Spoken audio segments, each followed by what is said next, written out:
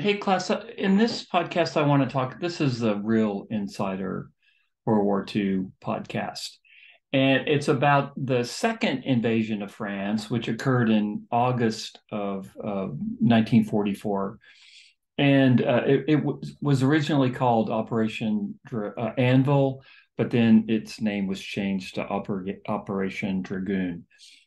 It was hugely successful. It was a hugely successful invasion of France. And let me show you. I'll try to remember to put this map on the module.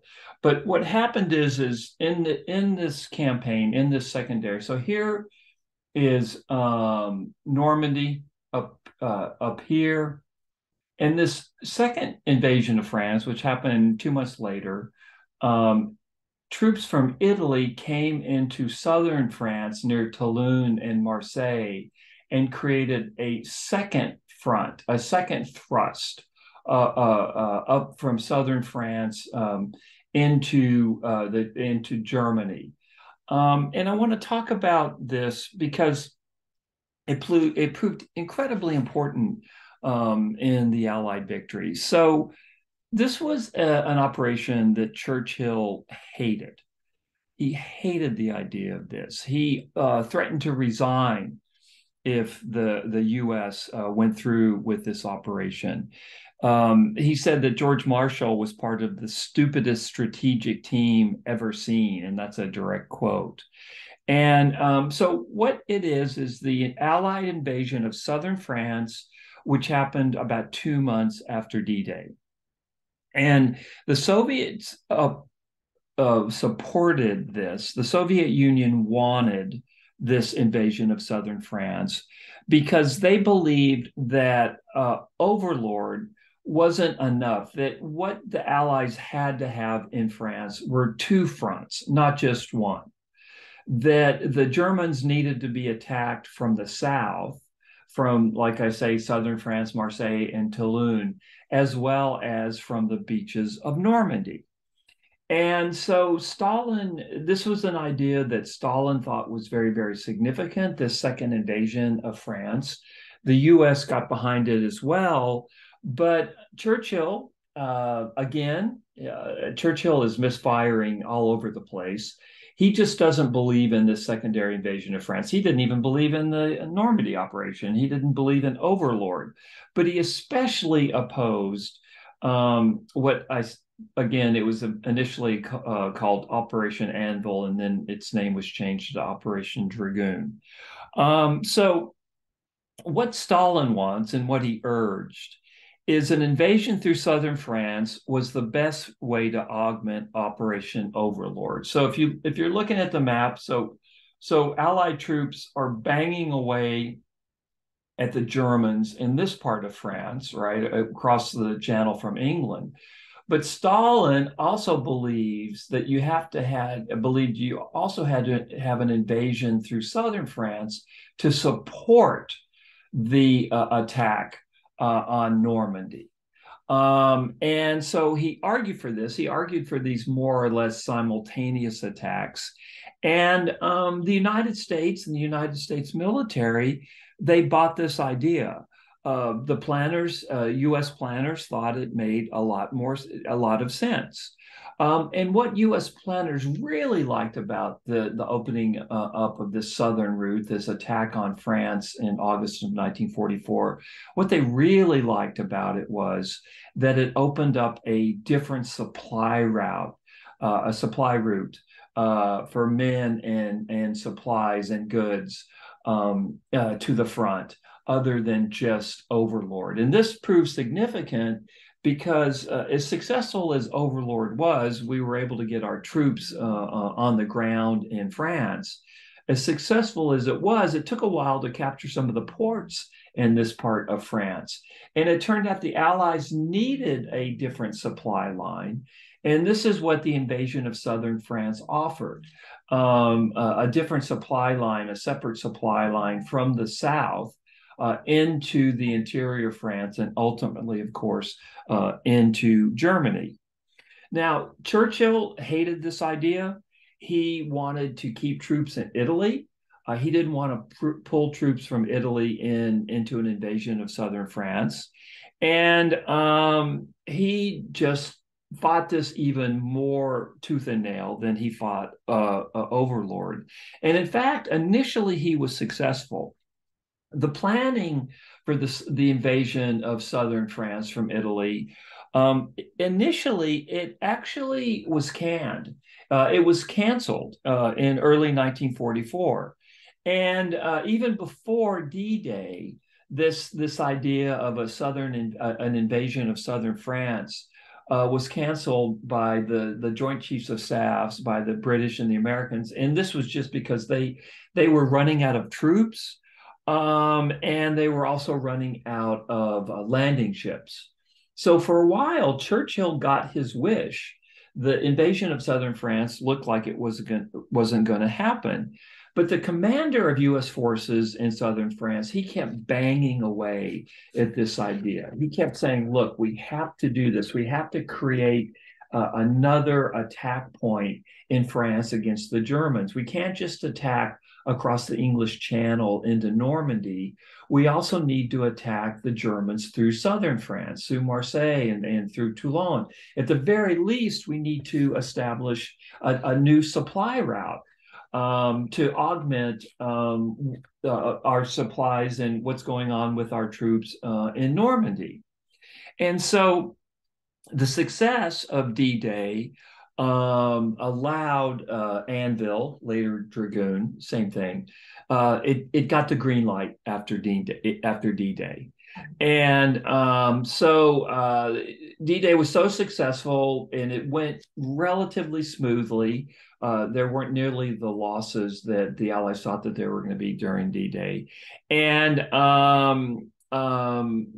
it was green lit again. It was greenlit again. So this invasion of southern France, and again, the troops that were part of this invasion would come from Italy. They would they would be shipped from Italy into southern France, and then they would move up the eastern border of France this way to augment the invasion of France and the attacking troops that are coming this way from the beaches. I guess I got it wrong here. From the beaches of Normandy. Okay. Churchill was furious about it. He thought, again, he was arguing for an attack against the Balkans. And the other thing is, at this point, Churchill's thinking about the post-war. He's thinking about post-war France. And he's hoping that if he can get troops through Italy into this part of Europe, he can checkmate the Soviet Union as the Soviet army is starting to move into Eastern Europe. So Churchill, one of the reasons that he opposes Operation Anvil, which becomes Dragoon, is that it takes away from his desire in the post-war period to put Allied troops into Eastern Europe in order to checkmate the Soviet troops that are moving west from the Soviet Union. Churchill doesn't persuade the Americans. The Americans have made a promise to Stalin that they will invade southern France. And it turned out to be an enormous success. Really, it was the most successful operation in the Mediterranean since the capture of the 250,000 troops in North Africa and Tunis in early 1943. About 100,000 Allied troops landed in the Marseille, Toulon area. 95 were killed. Of course, any death is tragic, but those are very, very light casualties, really. And 385 were wounded. Now, if we want to compare that to Overlord, i.e. D-Day, 156,000 soldiers landed on the first day and 2,000 were killed. So after the successful landing in southern France, just as the Americans hoped, American troops with their allies, especially their French allies, they motored up the eastern border of France. They didn't make it all the way to Paris, They finally ran ahead of their supply lines, especially gas. But they were successful. And because they captured Marseille and Toulon, they captured these ports before the Germans could destroy them. One of the things about the invasion of southern France, it was a real surprise to the Germans. So the U.S. beginning in August of 1944, 2 months after D-Day, captured two ports in southern France that were fairly intact. And we were able to establish a different supply line that was different from the supply line in northern France, which proved very, very critical because it took a while for our troops to break out of the Normandy area into the mainland of France. So Churchill never forgave the invasion of southern France. He argued till his dying day that troops could have been used that were used to invade southern France, that Allied troops could have been used to go into the Balkans to checkmate the Soviet Union, the troops of the Soviet Union who were moving into Eastern Europe and who captured Eastern Europe until about 1990. And once again, we see a divergence in the British and the American strategies during the war, and also their different post-war visions. Roosevelt and the Allies aren't really thinking about stopping the Soviets at this point, for better or for worse.